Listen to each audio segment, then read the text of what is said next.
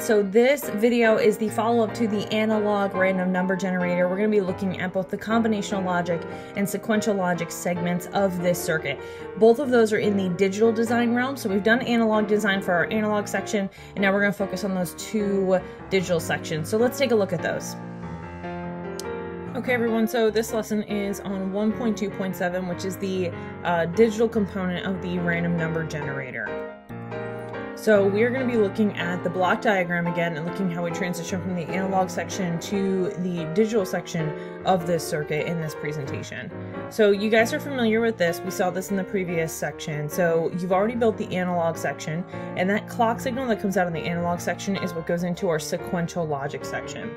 That sequential logic section, on every pulse of the clock, increments a binary count from 1 to 6, and then it repeats.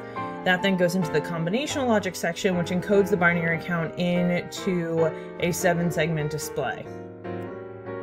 So, as you saw in the analog section, the output from that clock signal is a slowly oscillating clock signal. So in other words, we start with really tight waveforms and eventually we end up with very long, low frequency waveforms, and that's what generates into our different numbers and then moves into the end result on the display. So here's the schematic diagram for the sequential logic section. So this is that middle section in the diagram. So we start with the 3-bit counter. You guys have worked with counters before, so this isn't really that new. So we're working with a 3-bit counter. The clock signal enters here, and then it travels through to come out to A, B, and C. So again, we have our set and reset logic down here. So this is what changes our count range. So that way we get that 1 to 6 range that we need. So this is what we would refer to as a functional test. So this is the next 6 slides are going to rotate you through what these actually look like. So this is a logic output of 1 in this. And so when you see a red line, that means we have a high signal. And when we have a green line, that means it's a low signal. So right here, the C should be lit. I apologize for the graphic, but the C should be lit, which would indicate a 001 or a 1 in binary. Okay, we then have a functional test for 2. So that would mean that A is 0, B is 1, C is 0. So you can see the red traveling to light up the B indicator. We then have 3, where B and C are both lit. 4 is just A, so that's 1, 0, 0. Then we have 1, 0, 1, so A and C are lit. A and B, so 1, 1, 0, which gives us our 6. So then we have the combinational section. So the digital section of the circuit is the sequential and combinational logic portions, and this is your schematic for the combinational logic, so that last section. Now if we were in Multisim Live, we would be able to use these probes to create a 7-segment display that would indicate. We're going to have to be a little creative in Multisim Live in order to get that to indicate. But basically you have A, B, and C coming into a sequence of inverters, AND gates, and OR gates to control the output signal over here.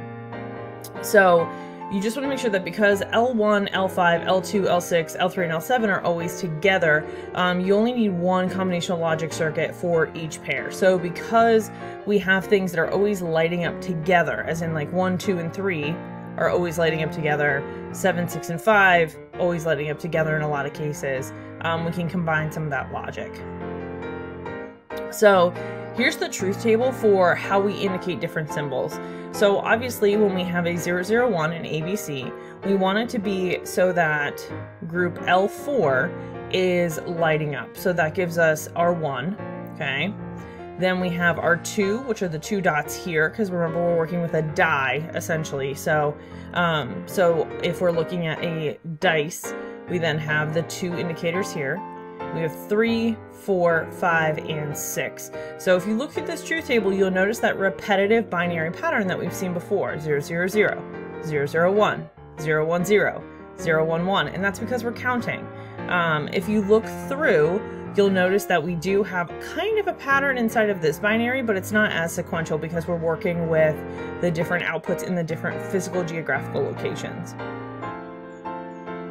So again, you want to note that because we have some things that always light up together, we can group our logic in that way. So what you're seeing here are those different groupings inside of the truth table. So now let's look at a functional test of our combinational logic. Again, a red line means that we have a high signal, and that green line means that that is inactive or low. So we are going to, so if we look here, L4 is indicated, and that's our number 1. Then we light up both L3 and L7 for 2. 1, 4, and 5 are for 3. Let's see, we have 1, 7, 3, and 5, and that gives us our 4, so our postage stamp 4-corner situation. And then our last, and then we have a 6. I apologize that 5 is not in here, but it's the same general logic as the 4. We're just adding L4 into that. And then 6 is L1, L2, L3, and then L7, L6, and L5. So realistically, we are not in Multisim, the desktop version, so we're not going to be able to use probes. We're actually going to be looking at putting LEDs in, and when LEDs are embedded into the circuit like this, they indicate during simulation by these little arrows lighting or not lighting. So we will be having to track our outputs in this manner when we build the circuit, and you'll see that inside of the activity guide. But basically, the sequence works the exact same way. It's just a matter of, is the LED lit or not lit? So here we're looking at, that's a 4. Okay, so then this is what your circuit would look like with the sequential and combinational logic. Now remember, you also have the analog section that you're going to tack onto this as well, because that's where this whole thing starts. So this is a very long circuit. You're definitely going to want to have to change some of your properties inside of Multisim Live, but essentially what we're seeing here is the clock signal coming in. We have our 3-bit binary counter, which is then coming through into our combinational logic section. So we have those 3 outputs that are then coming into the sequence of inverters, AND gates, and OR gates, and that is controlling the LED outputs. So we're going from an analog signal to a generated binary number to an output of an LED display. Okay, so that wraps up our digital design component of the random number generator. You're now going to build those in Multisim Live, and let's get started.